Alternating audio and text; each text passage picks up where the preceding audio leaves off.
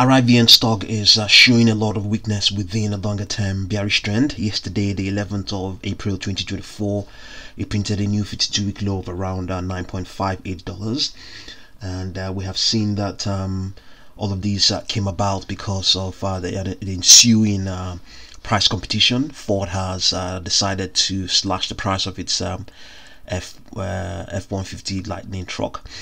And before that as well, there was a general lack of demand in the wider EV space.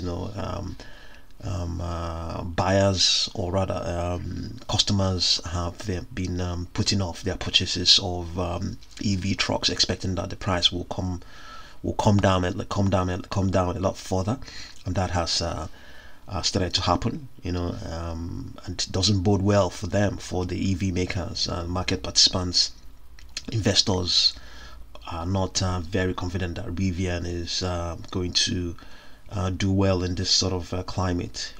Generally there's a lot of skepticism towards EVs, and there isn't enough electricity to power them really, and then there's also BYD and its its aggression, its dominance in the market, and of course Tesla there as well, so and then the other thing is that for them as well, there isn't for many of these EV automakers, there isn't the opportunity doesn't as much opportunity to make rake in recurring revenue as it was, or as it is with the internal combustion engine internal combustion engine automakers, because the IC or rather the internal combustion engine vehicles, they tend to have more parts, and because of that, a lot of them they have so many parts, so as you can imagine, failures will always occur. The higher the number of parts, the higher the frequency of failure.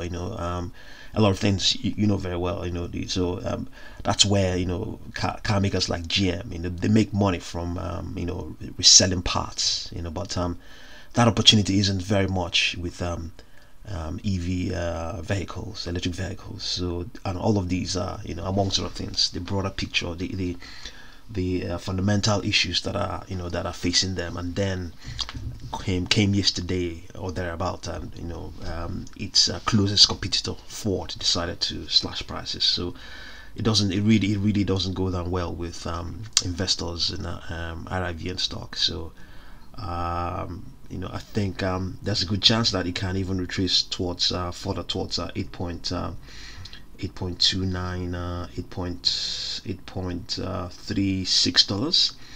There's a good chance that can happen.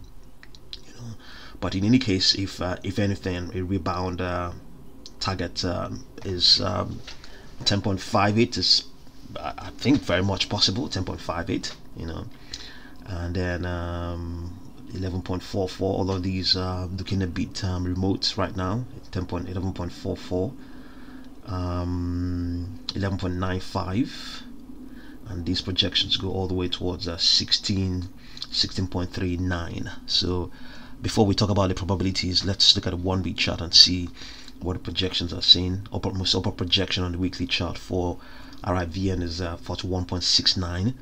Below that we have 31.56. below that we have 28.14, and then the closest projection to where it is right now is 15.35, and then the downward projection is 5.22 for Rivian on its weekly chart. We can actually have a look at its monthly chart and see what is going on there, if anything at all is there. We don't have anything. It hasn't really been trading for a very long time. There isn't enough data. So coming back to its daily chart, so look at what's going on here. We have used we've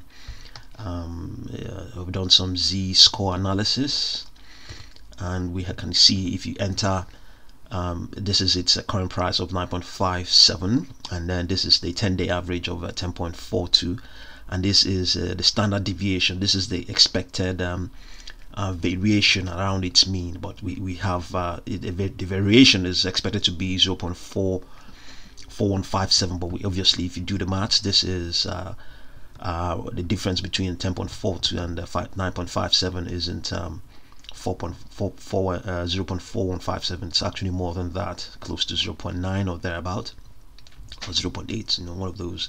So you can see the variance between the current price and its 10-day moving average is more than what the standard deviation is indicating. As such, it has ensured that the probability that the stock will this is all of these are statistical. The probability that it will remain below 9.57 is 0.2. Let's see, it's around 2%. Yeah, 2%. So the probability that it will rebound, or at least rebound from where its current levels, is 97.956. So I mean, all of these are also amongst other things, because yes, because of these this huge it has this huge discount it has now printed to it relative to its 10-day moving average. So all of these are statistical.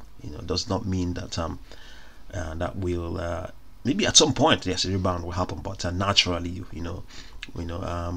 buy the dippers will come in, and they are equally looking at this statistical figure, and all of these may strengthen them to try to buy the dip. So the probability that it will remain, it will trade in the range of 9.57 and 10.42 is 47.96. So there is that probability that they will also begin to maybe consolidate these sort of levels that it's currently trading at right now. So challenging times for Rivian and its investors. So I will definitely continue to update you, and just know how you're playing this one, and there's a good chance it will continue to show weakness. Thank you very much for watching this video.